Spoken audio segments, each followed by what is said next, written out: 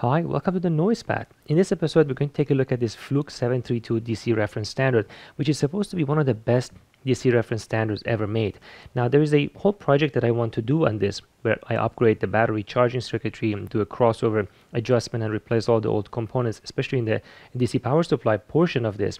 And there's some really nice instructions on XDev and an EV blog exactly on how to do this.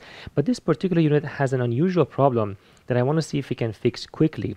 Now, a lot of these problems can be inside of the oven in this thing, and the oven is a mess to open, especially because it's old and it's been around for a long time and potentially been running for a long time. Everything is brittle. All the shield and thermal shielded stuff is very brittle. So you don't want to get in there if you don't have to. I'll show you what the problem is and see if we can fix it.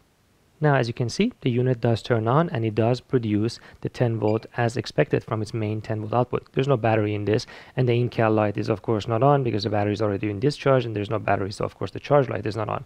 So the 10 volt is there and it looks good. Now if I go to the 1.018 volt, you can see that one's there as well. Now the way the 1.018 and the 1 volt output are derived is through voltage division in some precision resistors, and using that combination with some other voltage dividers, you can actually find out the exact voltage. That's a whole other story. We can talk about that in the next video. But if I go to the 1 volt output, I get absolutely nothing. Now, how could that happen? Well, it is possible that, of course, the circuitry is damaged and all of that is inside the oven. But let's take a look at the schematic and see if we can shed some light on where else that problem could be. So here's a quick schematic of how these various voltages are derived from the 10 volt. So this is a 10 volt high output. And you can see that we have a whole bunch of resistor dividers. And in particular, we have this piggyback board that has been added to some versions of this instrument. I'm not sure if mine particularly has this one or not, but nonetheless, the 1 volt and the 1.8 volt are derived through these resistor dividers. Now, if you see absolutely nothing on the 1 volt, well, there's a couple of things that could have gone wrong. I mean, you could have lost, for example, this resistor up here. If you lose this resistor up here, then you will just basically see a 0 volt across this terminal. But if you measure the resistance in here, you should still see the 1 kilo ohm resistor. So by measuring the resistance across different terminals, you can evaluate which component might have gone bad in this. Now, the odds of, let's say, this resistor dying and this resistor dying at the same time are pretty low. Perhaps one of them could drift, and one of them could be disconnected, but not both. So let's measure and see if we can conclude something. If I see nothing, no resistance from this to any of the terminals, I would suspect that this connection is severed rather than this board being bad.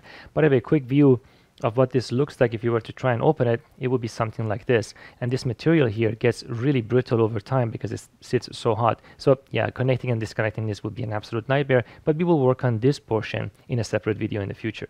So let's measure some of these resistances. So from the 1 volt that doesn't work, no matter which terminal I go to, I never measure anything. So between the ground, between the 1.018 volt, between the 10 volt, absolutely nothing.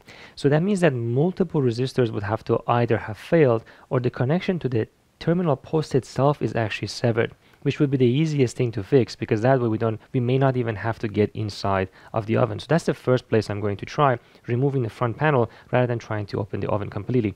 And just to show you, if I go on the 1 volt, I'm going to be able to measure resistance between the 1 volt and the 10 volt as to be expected. So having said all of that, let's take a front panel off and take a look. And what do you know? That's exactly what has happened. Here's the cable. This cable right here is supposed to be connected to this terminal. This is a very brittle connection. There's no plastic around that, and it just has enamel on top of it, so we're gonna have to shave that enamel off and solder it back on. But yeah, that makes perfect sense why the connection was completely open. So let's fix it up and see if the 1 volt comes back. Here we go. I think it looks a lot better now. All right, everything's connected. How to gently close it all back up. All right, let's measure everything to make sure it works now. So the unit's been up for about 30 minutes or so, but it's going to take a much longer time for it to properly stabilize. So this is just a rough measurement right now.